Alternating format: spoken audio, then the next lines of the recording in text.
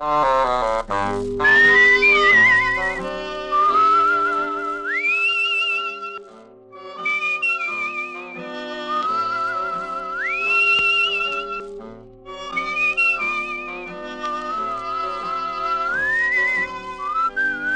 Dick Powell as Richard Diamond, private detective.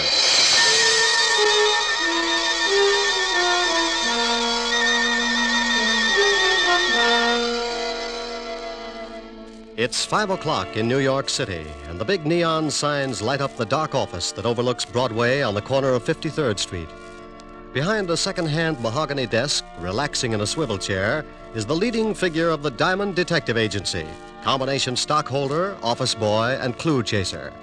He is Richard Diamond, and his mind is on a lovely redhead named Helen Asher, as she sits on a couch talking about things he likes to hear. At this moment, however, another scene is taking place in the wealthy district of Long Island. A long black convertible is just pulling up to an old English mansion, and a curvaceous blonde steps from the car. She is met at the door by her brother. Well, good evening, my dear sister. You're looking simply ravishing. How would you know the difference? Oh, drop dead. You disgusting excuse for a man. Why don't you sober up for 5 minutes and take a look at yourself? I did once. Oh, by the way, our dear stepfather would like to see you in the study. Tell him to go. I already did. Now it's your turn. I don't want to. Now get out of my way, Chris. Suit yourself. But Murray Lang's in there with him. Murray? Did I start your heart going pitty-pat? Oh, shut up. You better go in and protect your money, darling. Bye, jailbird. Son. I don't care what your plans are. They concern my daughter, and that's enough for me to put a stop to them. You're not going to put a stop to anything. You can't intimidate me, Lang. You're just a cheap, no-good gangster, and your methods are too well known to frighten me. Come in! Oh, hello, Liz. Hello, Murray. I'm glad you're here, Elizabeth. Mr. Lang and I were just discussing your future. I'm surprised you put up with it this long, Murray. Come on, let's leave my dear stepfather until he simmers down. Elizabeth, I want to talk to you. Well, I don't want to talk to you. Let's go, Murray. Listen to what he has to say. Maybe you'll get a laugh out of it. Well, what is it? I've just been talking with Lang about your intention to marry him. I have advised him that if such a thing were to take place, it would result in the most serious of consequences. Is that all? No, that is not all. When you got into your trouble with the police, my dear stepdaughter, you were paroled in my custody. If I should report to the board that you had violated the terms of your probation, you would most certainly go to prison. Why, you... What's the matter? Aren't you satisfied with the salary you collect for taking care of Mother's estate? How dare you, you little Sit snip! down. You look bigger behind a desk. Well, just yell and scream all you want to. After Monday, you better start looking for another source of income. You know very well it's not the money. But your greasy boyfriend here would certainly like to get his hands on it. Look, you, I don't give a hang if you are a midget. I'm not going to stand here and listen to you. Murray. No, baby, I won't take it. I'll wring his scrawny little neck. Go on, lad, go on. It would give me the greatest of pleasure to call the police and have you locked up. I'll fix it so you won't have a head to call anyone with. Murray, leave him alone. Can't you see that's what he wants? Yes, well, Mr. Lang. Come on, Liz, let's get some fresh air. I want to say one more thing. Just remember, Father, my probation expires Monday. After that, you won't control any part of my income, so you better start getting packed. And if I report you to the probation board in the morning? I wouldn't. If you do that, you'll not only stop being my guardian, but you'll stop breathing. Get out. Get out, both of you. Come on, Murray.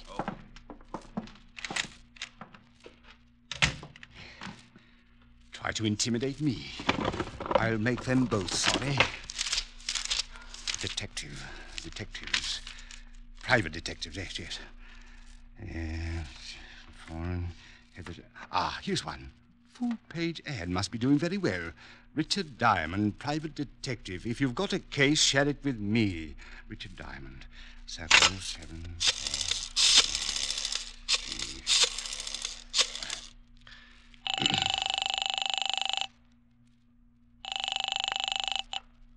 Yeah? Mr. Diamond? That's right. I want to hire you for a few days. Oh, you saw the ad.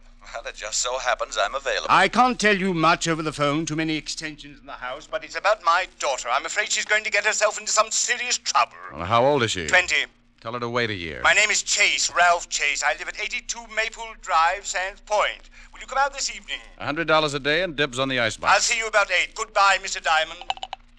What was that all about, Rick? Oh, got a job, baby. When do you start? Oh, yes, you're right. No, Rick. You can start it in the morning. You can't break another one tonight. Now, come on, Helen, baby. A job's a job. And a date's a date. I won't let you break this one. Your car downstairs? Yes, but I can drive myself home. Please, Rick. You promised you wouldn't break another one. Keys in it? Yeah, look. I want to hire you to protect me for this evening. I've been receiving mysterious phone calls, and I'm in fear of my life. Really? You've got to take the job. Old friends come first. I'll have to get home and shave before I start working. You mean you'll take it? After 12:30. Bye, baby. You beast. Oh, you must be getting tired from driving that big car around all day. Grab a cab, honey. It'll give you some rest. I'll take good care of your car. What? Want a buck for the cab? Huh? No. On second thought, you only live about 25 blocks. Walk will do you good. Rick. Deep breathing all the way up Fifth Avenue. Nothing like it. Bye, baby. Oh! On the way to the car, I thought about Helen. The most wonderful girl in the world. Money, looks. But she had one bad fault. She wanted to get married. I got into the big sedan and headed for my apartment. I'd been up late the night before with the blonde singer, and I was feeling tired. Funny how things change. My nights in college were just as busy, but at 1 o'clock the next afternoon, I was out playing football. I faced facts pretty well, so when I got home, I took a nap.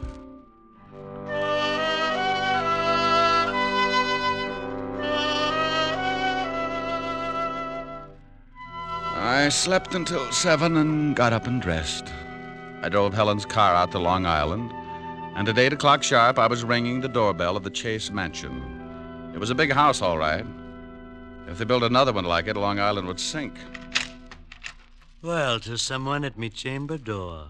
My name's Chris. Boo. Blow your booze some other direction. Your breath would wither a lung. My alcoholic exhalations are composed of the finest ingredients. You must have a weak stomach. Look, if you'll just stagger out of the way, I'd like to see Mr. Chase. Dead or alive? What? Nothing. I was just thinking out loud. Well, go right ahead. And after your talk with my stepfather, you can find me in the bar. You'll probably wind up like I am. That's a sweet thought. Where can I find your stepfather? Probably in the library, lying in my money. I left him leaning against the front door, gagging on the fresh air. I wandered down a long hallway and a big sitting room, furnished with enough antiques to make the Metropolitan Museum give up in shame. There was something about the place, a heavy quietness, like a bar of gold in a dark room. The shot had come from up ahead, and I tried a couple of doors before I found the room. Mr. Chase! Mr. Chase! In here! Mr. Chase? Yes. Come in and shut the door. I looked over at Ralph Chase crouching behind a desk. He got up slowly, all 5 feet of him. And I tagged him for a guy who would give $1,000 for every inch you could put on his legs. He looked like he could afford to be a mile high. The tall French windows were open at the back of the room, and you could still smell burning cordite.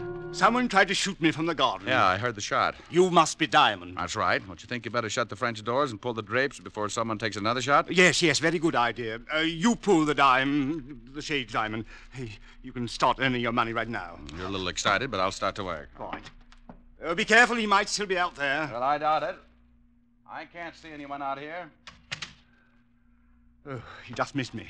You can see where the bullet hit the wall. I jumped and hid behind the desk. Didn't you hear him on the porch? No, he must have stood in the soft grass that surrounds the garden. That's a good 10 feet from the house. You're lucky he didn't move in closer. He probably wouldn't have missed. Got any idea who it was? Of course, it was Murray Lang. Murray Lang? The gambler? Yes, do you know him? Well, I used to be on the force. Set him up 6 years ago on a larceny rap. Then you know what he's like. He was in the house this afternoon. We had an argument and he threatened me. An argument with your daughter? Yes, about my daughter. How'd you know? Well, you told me she was getting herself into trouble. She couldn't have picked a better playmate than Lang to get there with. Father, we heard a shot. Not really. Oh, let's go. He's not dead. My stepchildren, Mr. Diamond. Oh, well, lovely. I'm quite alive, so you can both stop looking so unhappy. Does it show? Come on, sis. Let's find the guy who fired that shot. I want to give him a few pointers. Where's Murray Lang, Miss Chase? Yes, he's the man you want. I'm sure he Don't tried... be absurd. Murray left 3 hours ago. What are you, a cop? Does it show? You're wearing too much cologne. Come on, Chris. Oh, she's nice.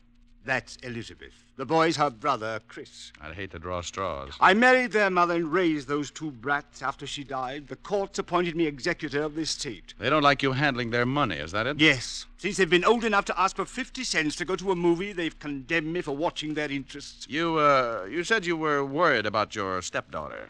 Tell me about it. I'll make it brief. Hate long explanations. Elizabeth got into some trouble with the police. Hit and run. She had been drinking. The man died. Liz was sentenced to a year in Folsom. But I got her off on probation. Oh, what do you want me to do? Drive around with her and spoil her aim? Monday, the probation expires. She says she is then going to marry this hoodlum, Murray Lang. And you don't want that because you think he's after her money? Exactly. When she marries, the will reads that I shall, as executor, turn over half of the estate to Elizabeth. What about Christopher? He looked irresponsible when he was born. His mother left instructions that he should not receive his share until he is 35. That's another 8 years. Well, your stepdaughter's old enough to know what she's doing. I can't see how you can stop her. That's what I want you to do.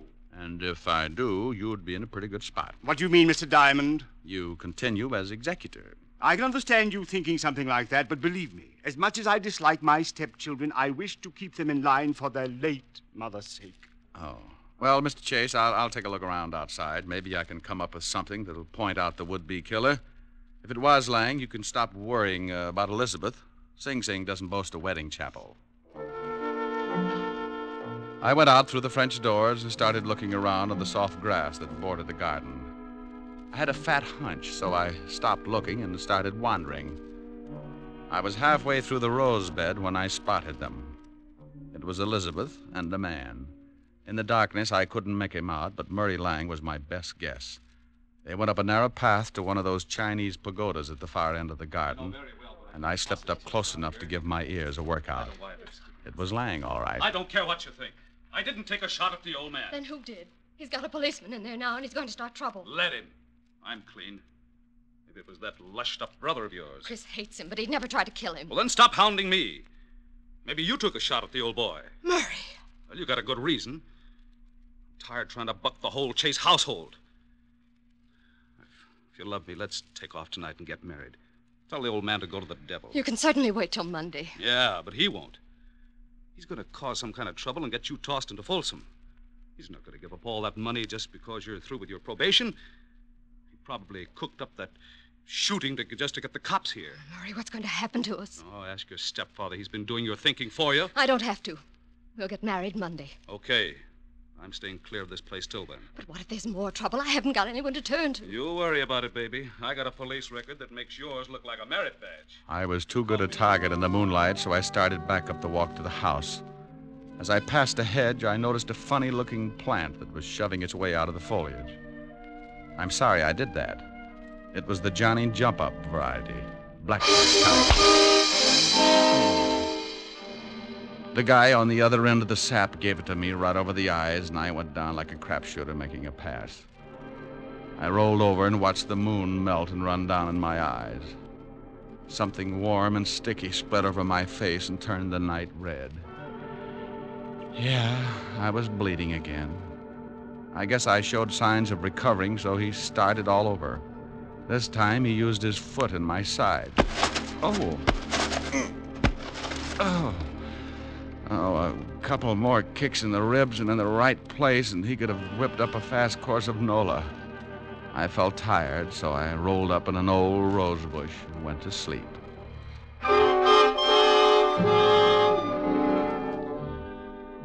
When you finally start coming around, it's like swimming your way out of an acre of mud. If you've taken enough beatings before, you diagnose things in a hurry. The pain in your head is where you got sapped.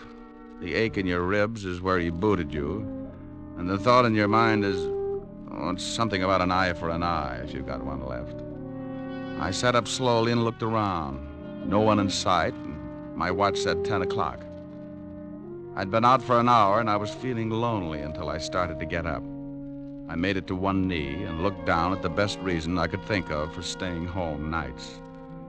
It was Murray Lang, and you couldn't blame him for staring. He wasn't impolite, just dead. Something on the walk beside him gleamed in the moonlight. I took out my handkerchief and scooped it up. It was a little nickel-plated .32.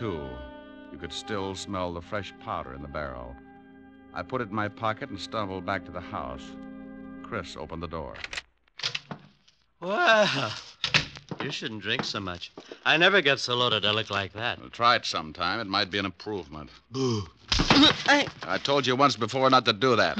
Now tell me, where were you 10 minutes ago? I was in the bar. Who was with you? Red and green midgets. Now let go of my collar. Okay. Where's the phone? In the hall. Hey, what's going on? Who beat you up? Nobody. I always bleed like this on warm nights. Huh? Big pores.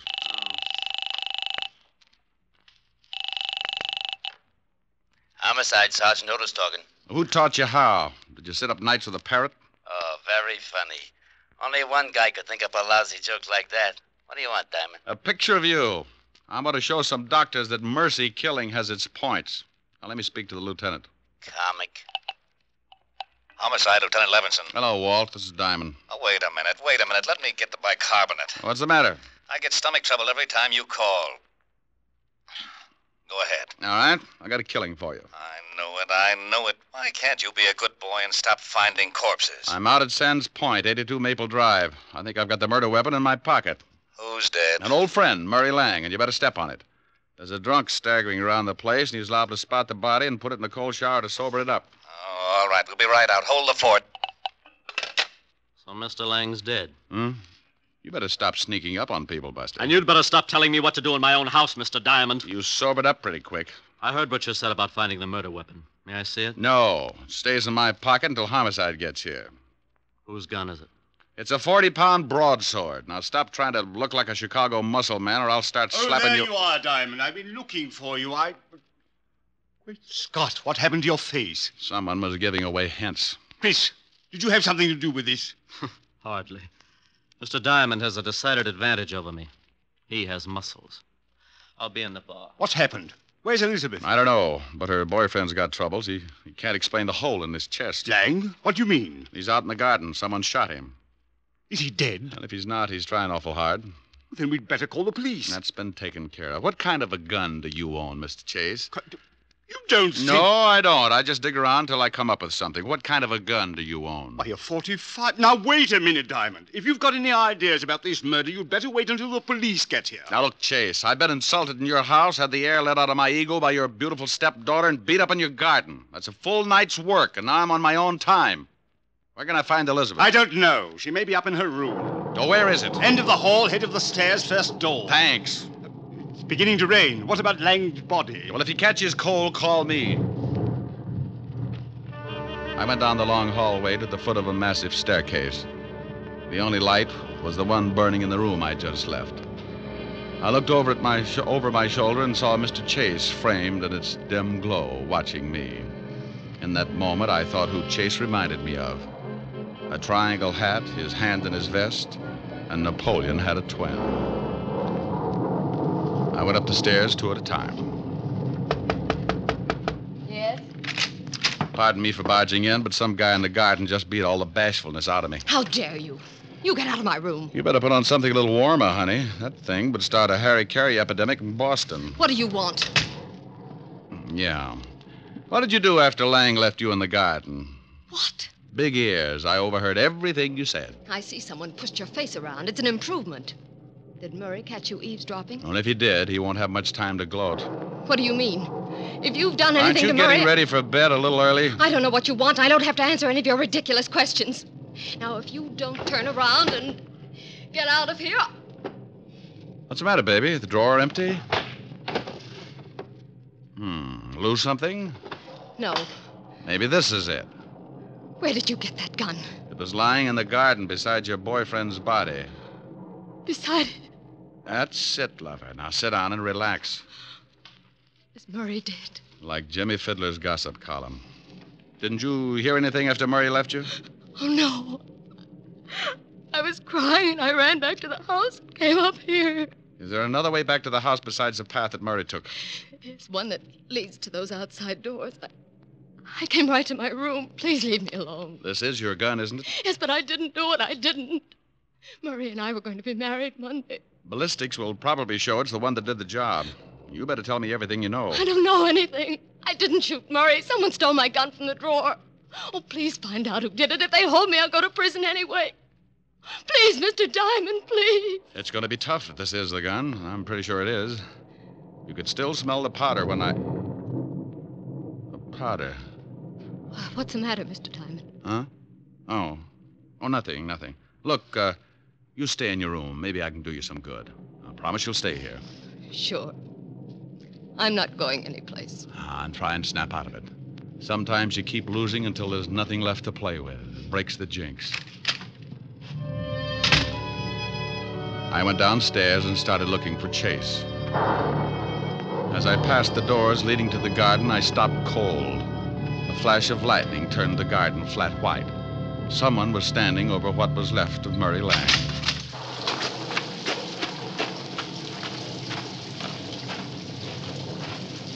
Well, like the view? Oh, Diamond. I was just looking at the body. I talked with your daughter. She says the gun that killed Lang was hers. What? Claims they had an argument, but won't admit she shot him. Oh, no, I can't believe it. Certainly she had no reason. Unless... Unless what? Well, unless she found out Lang was just after her money. Well, that's possible. Anyway, if she did do it, I still can't figure who worked me over. Maybe it was Lang. You told me yourself he didn't like you. Maybe it was Elizabeth. Oh, no. It would have to be somebody very strong. She might have kicked you, but never could she have hit you hard enough to crack your head open like that. Yeah, tell me, when does Elizabeth come into her money? Why, at the end of the probation. The court set it aside until she was cleared of all charges. Who gets it if she goes to prison? Well, I'm the sole executor of the estate, but she's not going to jail. She didn't do this thing. I'll get the best counsel in the country. I'm sure you will. Tell me something, Chase. It's pretty obvious that my face got pushed around, but how did you know my ribs got the same treatment? What? It doesn't show. It just hurts. Why, well, you told me. What are you getting at, Diamond? You'd have to reach pretty high to sap me, but if you were mad enough, you could make it. This is absurd. I'm going inside. And when I get grouchy, it's better to listen. I'm liable to use you to make the flowers grow. Go ahead, Mr. Diamond. I'm listening. Well, everybody in this house has some sort of motive for killing. With Elizabeth, it could be the old story of a woman scorned. With your lushed-up stepson, he could want to put the blame on his sister so he'd get more than his share of the estate.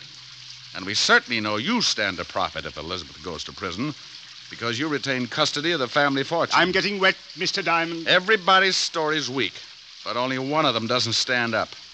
You said earlier this evening someone tried to shoot you from outside your library. Of course they did. You have the shot and saw the bullet hole. That's right, I did. But you told me he was standing outside the room by a good 10 feet. Nothing to say, Chase? You're trying to catch me up in something. Oh, you are so right. Now, when I walked into that room, I could still smell burning cordite. To smell fresh gunpowder like that, the gun would have to have been fired outside the room. You staged it, so I'd think someone was trying to kill you. Is that all, Mr. Diamond? Outside of the slip you made about kicking me in the ribs. Now, let's go inside. I don't think so, Diamond. Oh, that the 45 you were telling me about? Yes. Go ahead, make a try for it. I'm going to show you how it works. You kill Lang with your stepdaughter's gun, and you're going to collect the money if she goes to prison. Oh, you're a slob. My stepdaughter could easily kill 2 men tonight. You're in a spot. You can't shoot me with that 45 and make it look like the same person killed Lang, too. So you've got to get the 32 in my pocket. Give me Elizabeth's gun, Diamond. You try and get it, Chase. Why, you... Rick, are you out there? Better give it up, Chase. That's the law. He eats little men like you. Out there, Lieutenant. Drum City storm's all out. Rick! Stay right there, Diamond. Another killing won't matter if you try and stop me. For Pete's sake, if you're out there, Rick, answer me. I'm getting soaked. Just keep your mouth closed, Diamond. I'm getting out of here. You'll never make it, Chase. They'll pick you up inside of an hour. Not if you're too dead to tell them. Yes, that's it. If I kill you, I'll at least have... You should watch your step, Chase. Keep your head down, Lieutenant. Somebody's mad. Shut up, Otis, and get out from under that bench. Rick! Over here, Walt. What's going on, Rick? Who's doing all the shooting? Oh, we took turns. He was just going to kill me when he tripped over the body of his first victim. I used this 32 in my pocket, shot him twice. He's dead, Lieutenant. Give me my baking soda, Otis. Yeah, Lieutenant. Don't look so unhappy, Rick. He was going to kill you. Oh, I'm not unhappy. I'm just sore that I didn't have time to take the gun out of my pocket. I ruined a darn good coat.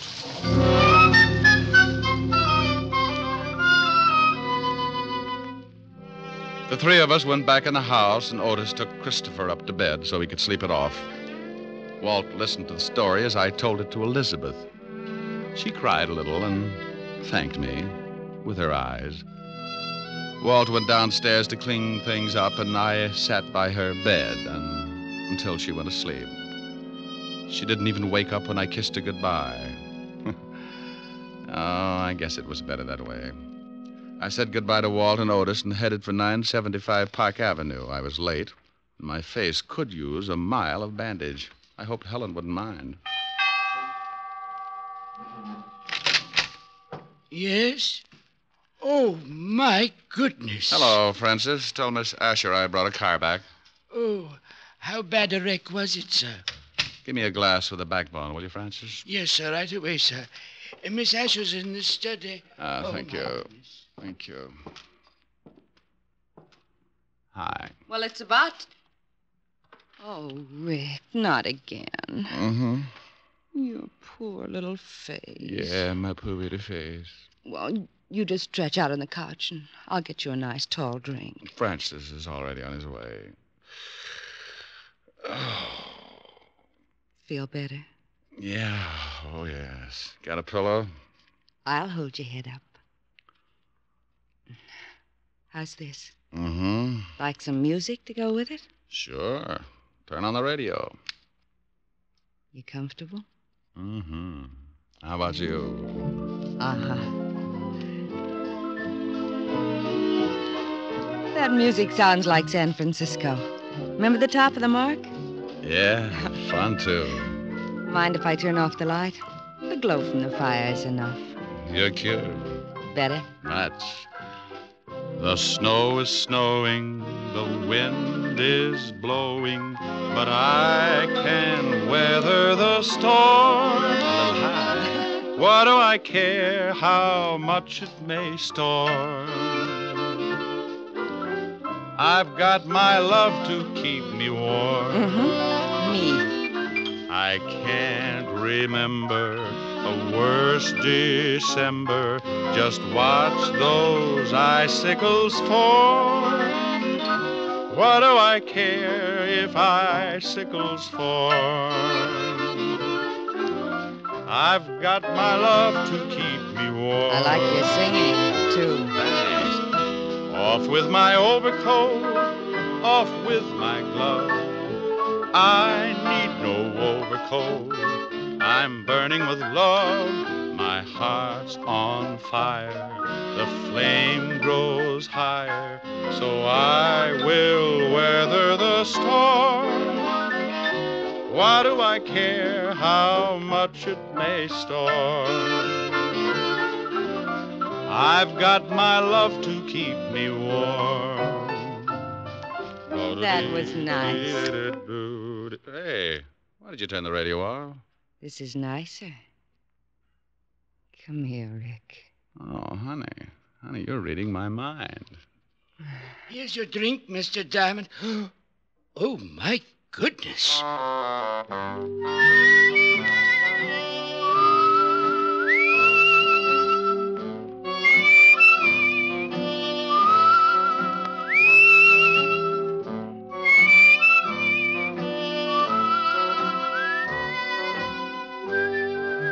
You have just heard the fourth of a new series, Richard Diamond, Private Detective, starring Dick Powell. Helen was played by Virginia Gregg, Lieutenant Levinson by Ed Begley. Also in our cast were Wilms Herbert, Betty Moran, Jay Novello, Jack Edwards, and Tal Avery. Music was under the direction of David Baskerville.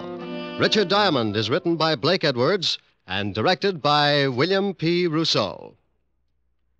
Even here in America, we're liable to have a few misconceptions about freedom. Many of us regard it as an outright gift with no strings attached. Well, that isn't quite so. All of us have received a heritage of liberty, a legacy of freedom forged in other days. Remember that the liberty you enjoy is a precious legacy, a legacy that can be lost through disuse. Don't ignore freedom, work at it, for freedom is everybody's job. Now, this is Eddie King, inviting you to be with us again at the same time next week when we will again bring you Dick Powell as Richard Diamond, Private Detective. This program has come to you from Hollywood. This is NBC, the national broadcasting company.